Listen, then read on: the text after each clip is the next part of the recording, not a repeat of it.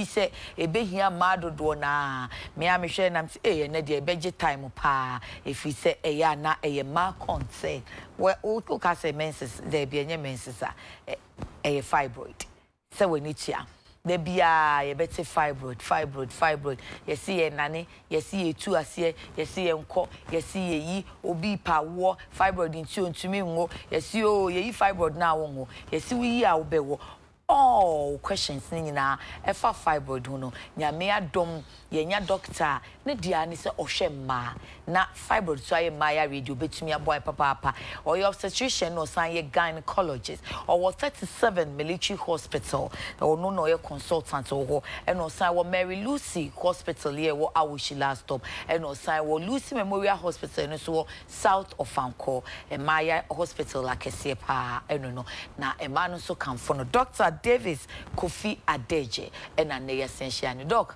akwaba. Yeah. Hey, Michelle Kiki na we ye there. The da uko mu no. And the come say ebia me pese me ho ade e ban me. Ah. Okay. We na fufu mama me I mode check nema wo ye kokoso na yes figure na de ya.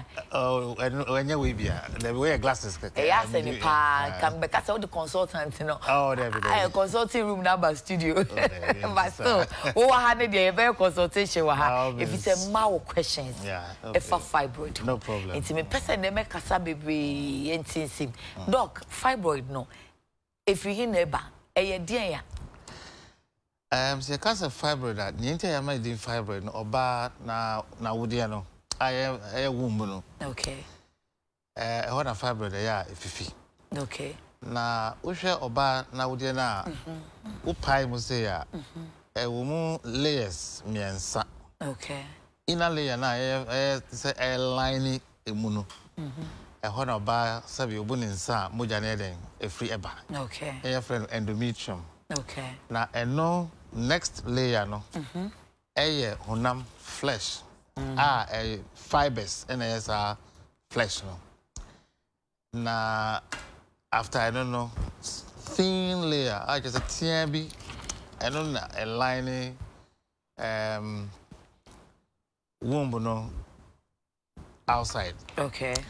Na fiber in if middle layer na honam no and it is honam ankasa it is a meat flesh na esa say sa honam no is fibers tia five it is a bibi fifi wa yes fibroid fiber ni mu fiber no bibi fifi internet fibroid and say ne da bia wo say fifi wo wo yefunu ni mu o sa me na tie but sometimes you better you say oh we dey fifi wo yefunu na chi Nina fi sa fiber layer na yeke. Okay. Middle layer no. Middle layer no. Okay. Sa layer na so your friend myometrium, into binum friend myoma, the same thing. Okay.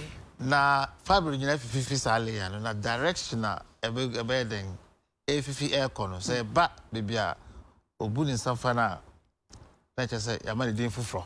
Okay. Aha, say ehye bibia baby fibers no na and so you a deep for. Okay. Even though selling your face are layer no but if you want to go deep. If you want to if you feel about just about thing but outer layer no side honor echo then you say man a deep for. Into say can say submucous fibroid not just say bang baby oba ebun nsa efa.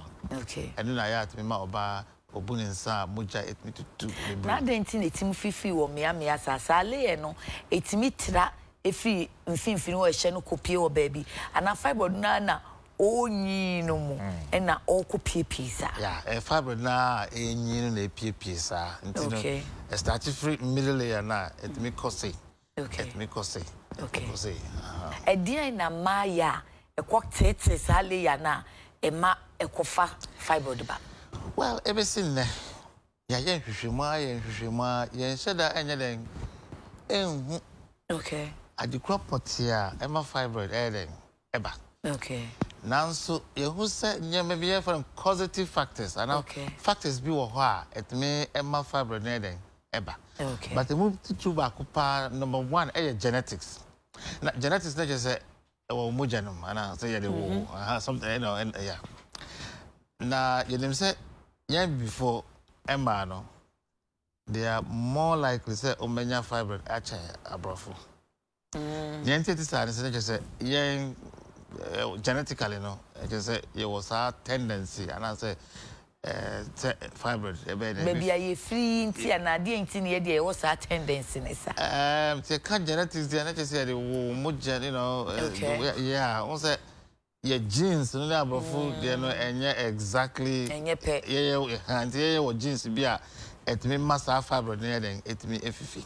Okay. Na nyenim say fibroid na just say o ha na efifi keke. Lemon no and also bibi na eden e ma fibroid na eden efifi.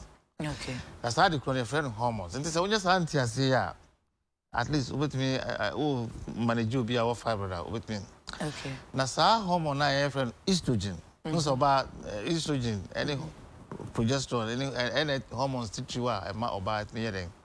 Oyoba obebu nensa obewo okay na sa estrogen na free oba baby out most of the time no if baby oba no etunkosia efa I friend ovary okay e bi so to me free stradinam you know fat sa estrogen no into no say estrogen no eka oba no na wudi no especially that particular layer no over a prolonged period of time na I start to say points no points be start to say a fifi until start e be at say pinpoint it way be esi hoko ko after na kono na say brain kono na after na sa estrogen a fili fibroid na ma fibroid no yakase enyi so when you say ya with me who said I had you treat fibroid okay into Sabia obi Hona say also. Estrogen, apart from every ovary, no, maybe so free stradinam no. Into about only estrogen, I am more. Into be also it's more likely say, or with me I then anya fibroid. So Banso Hona Sabia or chassis so bunnings in time, maybe on 10 years in field to crano or chassis so bunnings. That is all estrogen, that chassis say, you want to move. From early stage. Maybe I wouldn't want to do. A baby so bad, it means your fibroid in term. Okay.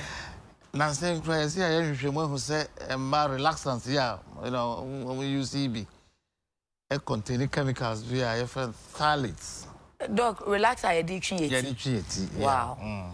Phthalates. Now, so phthalates, no, so no, even though some of you team, and so it may fall with scalp. And I said, Tiase no to kronimu no nante ko mojemu na ekokawa wudie na na mojemu dia wo se ba me se be fa wudie no so okay and so me ma enya fibroid okay nti se ni eni ma no okay so far nti me den na me hu say menya fibroid because the okikan na me nsu de yewe ye bu yen say nsu de estrogen yi ba nti edien na ebema me hu menya den also a chance here do na mo nim say o fibroid esa say e be chance na kete okay internal fans so be am bind no na so person who say o fibroid and na say o be den we kwa kwatwa scan okay na ye kase scan and as ultrasound scan na obi o yesi kwatwa pelvic ultrasound scan pelvic ultrasound scan no you will move 2 types. Okay. And our roots are the scan no. You will move to also quite a gel after with fruit so na if you be after with fruit so na and it was screen we share screen so to say monitor so I don't so okay so we have fun na etwa da ho no fibroid. That's the fibroid they shall say we try to follow fruit so onye den. Okay. Inti so person early detection so be in term and only vaginal scan and no a scan to be a trafa obane na say okay ni ba no ho e we tia bi different probe okay we show obana say essence say probe no e be na wodie no any the organs nyina nti no e ma different resolution e ma say utimi hu details here into be ho kwa kwatwa yes o fibroid no nso be twa vaginal scan na fibroid ititia start say we see a na chese itimi ba bebre wo ba akofo yem itimi ba bebre me yi be obi a 126 pen Yeah, exactly. Sano kitchen baby na you no sizes no. Oh yeah, wow. If you also me you know just a chain abofra I want for cry. Wow. Nti den etimi ba bebre sa no eba na wan hwe am ye enye mfi ho ana se wan so ano a afi na emfonyina no ede mo fa nche ye nenso ye kire ye bia ma ye hu nti we sa ne de ye yi bi no no wo hu Yeah, Fibroid ye yi bi. Wow.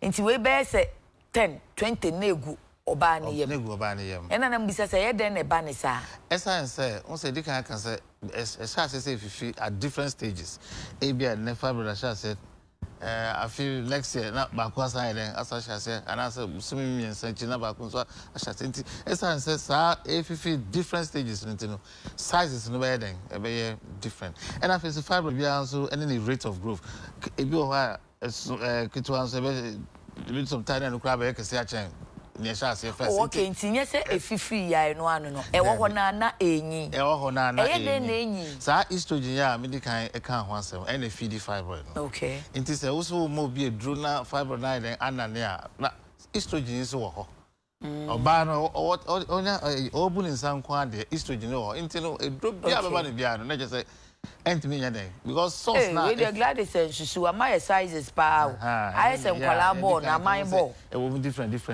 sizes yes nti possible say enkitin akese nyina betumi ye be yi afi ba akofo ye funu yeah ye betumi nyina afunu wow na nti mema nso nya bia na meka sa nyina me se mai ye be se hu se mema nso tumi nya Fibroid so say ka Fibroid na je say oba na wodi ne ye ka na nso nim say sa type of tissue friend fibers fiber no okay and member prostate nso fiber until we say so obi or prostate enlargement and we say the fiber ni bia na eden enyi wo obema ne side okay oba ni ovary no kra no fiber ni bitimi eden if you from fibroma and say na and no one oba ni ovary bia otum kusia efa no like say hona sa na kwhye but essence say in prepi no Fibroid ye can na just oba na wodi no oh okay enti doc said the work can dey yenhwe say pia wo de na no a wo say friend say e ba nkosua no ho a ovaries ne ho e ye de fibroma sa no obetimi ato nkosua obetimi ato obebu ne nsa kama obetimi abu ne nsa kama obetimi dia wo nso say so dodo a obetimi the problems aba okay na say de na mbisa obi o say akofifiri a wo de na chi ti e we ka say oh e ma ne ngo ho enhaw and she be friend say Kenya diagrams bia and no your friend pedunculated Fibroid yes who say Fibroid no tia ho so na etia bia connected Fibroid no to na wodi no okay e sha se wona wodi no na esan say directional air corner stretch into na my why then ayetia and who say Fibroid no ho say na it say ahoma bi and are connected to na wodi no e free sa layer na ye kan e ho na Fibroid no free essence said directional air connecting friend doc diagram we betimi abo ayan na pedunculated well we share left side you know much ho pedunculated and na what show no doc show pedunculated submucosal fibroid and you pedunculated and na what intramural in chain into we share pedunculated na just stock it is say you know and connect the air core inside into the friend submucous fibroid pedunculated air core abontin outside was a left side no no was pedunculated back and yeah just subserous essence says layer tia o hwe layer tia na womb no around that into the friend subserous they just say fibroid e ben nti de ehun nkosua makoma nsia ni nyina ye fibroid ba wo hwa wo tun say fibroid no ninya efi sa layer na ye ka middle layer no so direction e bi ko say pedunculated e bi so gina sa layer no ma and friend intramural and e bi so bi oba ebu ne sa efa no submucous wow doc ma de ye ka fibroid say ya de dwen ho a ya wo yes Fibroid esi awo kwan ebi so say oh kwa doctor no kura timi ka che o say enha kona kowo ebi o se me ka se kowo anwo sesi ano me gise me yi ade ni fi ho ebi so esi se me yi ye 50-50 obewo anawo ho e te say Fibroid ni awo right my person illustration kakra yes doc the whole patient and the fibroid to send me tea. And so, but catch it so with me the hour. Anyway, who patient and the fibroid is hiding. My catcher say, I war bedding. Wow. When you mean theatre, sir? Debbie. Right. Picture now with buying pedanculated. Near a carbon tino. I don't know, as some crana, as I say, baby or buy a boon in San Valentino. In Primpiana, to me, fat problem. So be okay, so your diagram, yeah, we shall left pedanculated, subserous. Okay, yeah, and they are babontin cry. Okay. If either layer no, but direction air corner, air bontin. Who said be sum na abechoke? Okay. Instead of saying, no, as some crana, and me day. In Primpiana, for problem, yamba. Okay. So just have submucous. Pedanculated submucous, you see. And you don't say a baba inside. A honor when you ma baby in the bedding. A bedda. A honsuna. Yinsen, was a Yinsen, a bar, Encosia, and Bevansion, a shower tube numa. Okay. Now, fat tube numa, na bedding. I bet toho. Okay. It is a half 108 year. Yinsen a bar, not a sing. And I say, bar ain't me, that's as a fibroid competing, and I say, I just space in Intino. Okay. And it is a type of fibroid, you see. And soon I bet me the problems. Okay. International, and then they do. Okay, that's so screen can see any swammer. Right. Aha. Okay. Yes. What was that? I say a triangle. Annie. Inside, you know, a top, most a top one, but could be a drop. Say. Aye, dear, I be share inside. Yes. It's a fibroid. I will hold no more. A bit me the problems. I will rubber. A bit me see I will acquire because it's a kind. And I feel so a bit me we bleedy. Oh man, I'm a brow period of time. Soon you cry now will bleedy. And I said I'm still truka be if your balance here then. But I problems in your bit me. I see I will acquire. Baku, I say a bokwa would dimity. A bit me a moi I would na. One submucosal fibroid. But as I say, a mat I would inside the area no every brain. Okay. Push vina, I say but air pushing content. I must say area never walk on adults. Basana or to me or Buninsa Muja heading. It will be brave. Okay. And a bit with the young. Okay. Eba. And as I said because he soon said Obai Buninsa now would any chim some Mujani Banet onto the fibroid now. Okay. Abba awudi enimu to say pedunculated submucosa na abba beda awudi enimu no enu mubetumi ayi ama still oba na wo fi say ya it say fibroid dey yenya dey say kan wa wonti obi a odwen wo say ne metwen na ma wo but dey wa che yi e che say enya dey anyinsen no kra betumi agina. Yeah. A bit me about you say any engine be a war any kese. Okay. Any about say be any history. Yes, I who ya so me and you if you bit me there then anyam okay. But say or try that say yes any and I said you know the bleeding pattern muja period muja na ba no and just say I from symptomatic. Let's just say man symptoms man you know signs say fibroid no age na my problems. In the type of fibroid, no, our advice is I will say you won't be. Okay. Now, then you also put fibroid. As I will compare a fibroid, you have a problem at the back. And as a fibroid, you soon have a war problem. And when you are here, just say chances no there. Okay. Say, we be an answer when you remember about the better chance, sir. I'm a 1 year. Okay. It is a ocean, we not have a better chance. No way. You know, so fibroid, yeah, I will be saying, your operation. We had a need, yeah, no problem. Okay. You know, operation might be brave. Man, oh, yes. Doc, because a boy, Nipano, and yes, I will do a call hospital for a call kind Orthodox hospital. Doctor Nakachen say, call no abandon me, yamau. Mati be paying, Madame for Kwama Yakachen and say, Kona call next time no funny be brave or doctor and say, ah, wow, or so I some castle one no abandon me yama, okay, dear my minima way. And I'm sending Joseph and in your mouth, so one now. Aha. Yeah, then you need assessment. Okay. Yeah. Who assess the patient now?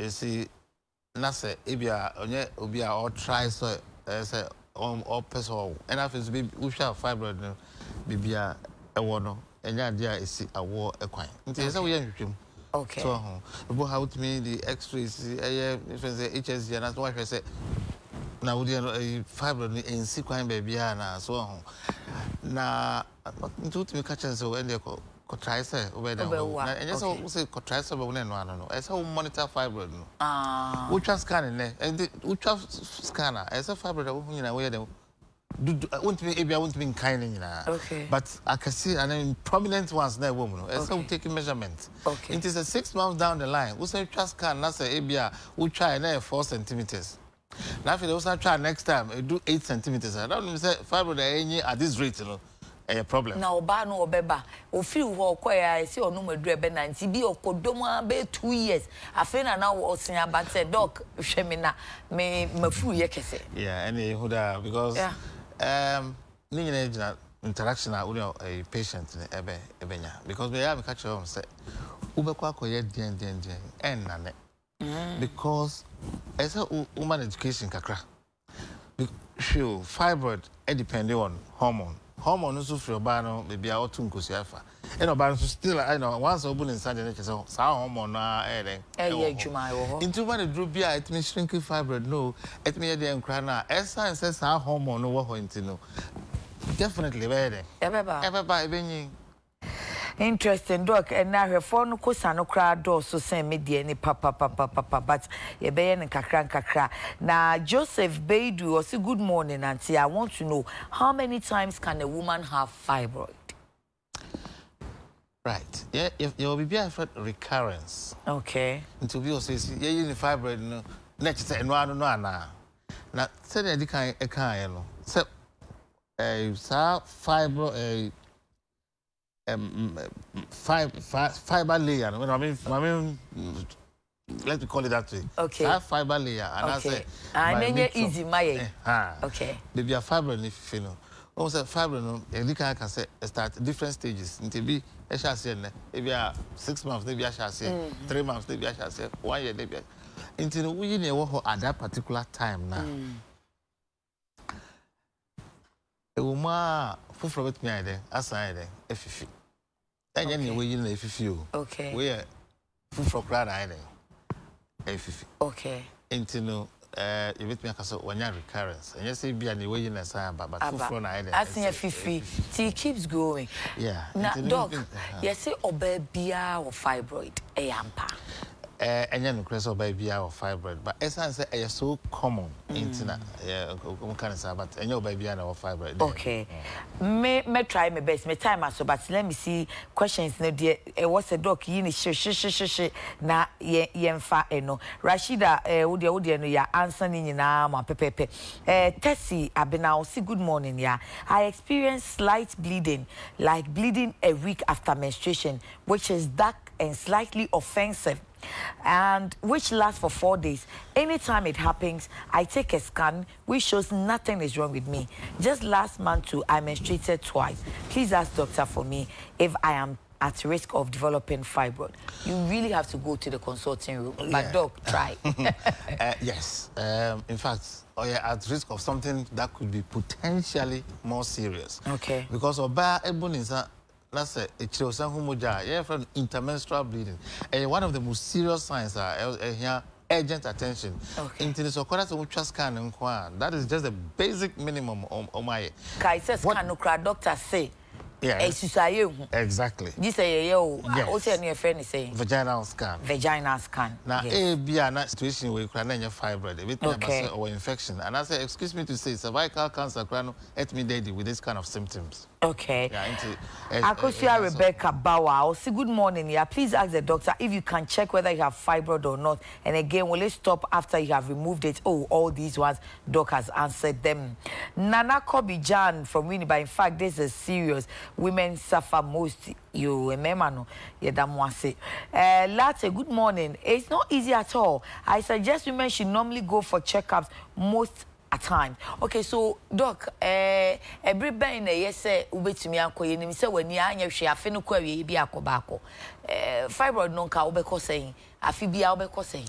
Well, yeah, this standard recommendation be but nka me no advice am cuz afi bia no say we dem go check it because fibroid it me fifi within months now, you know, size na akostro. Okay. Unique, good morning, Auntie and Doctor. Those who do not menstruate at all, are they also fertile? Can they get fibroid? Yeah, well, baby, a moon in sakra. Na so moon in sakra, or so being a fibroid, Dana. Obit me for more in your fibroid. Okay. Nanti at this time, say, you can say estrogen. Into moon inside. If there are other reasons into our own moon inside, but all your bank one, the estrogen, a bionimu. Baby, or estrogen, a bionimu. Okay. It is our estrogen, a bit me. What for your fibroid? Okay. We question where you will be say, wouldn't say Doc Becca said Debbie, but I'll ask for you. Doc, Oyibo Boating or Nebi Kumasi or say, ask Dr. David to me, does herbal medicine cure fibroid? Answer is no. It mean cure fibroid. Okay. Do you want me to explain? Briefly. Right. The estrogen is there. If you can't switch off that estrogen, you can't go full. Oh, sorry. Estrogen. Yes, though. Emma fibroid, any and I say A15. Once I walk on a drobia, be my piano. I walk on a fibroid, a bit. Okay. Evans Kwekutebri, almost me time now, so me for questions, but my Mr. Kwekutebri, if it's a Bema will be a question for Mahudi here, pa. Evans will feel Kuma number 1. I'll say, yeah, good morning. But most of the herbal clinics always say they can. Munya herbal for an Indian Kaya. Doctor explanation makes us understand that it can never be melted. What's the doctor say? But I want to touch a little bit on melting. Okay. These new methods, myolysis. Okay. Magnetic resonance, guided, focused ultrasound. Ultrasound teach you just can't deny it view. Okay. Higher ultrasound. Okay. With me a focus. We scan from magnetic scan, MRI. We focus on now this ultrasound wave, no.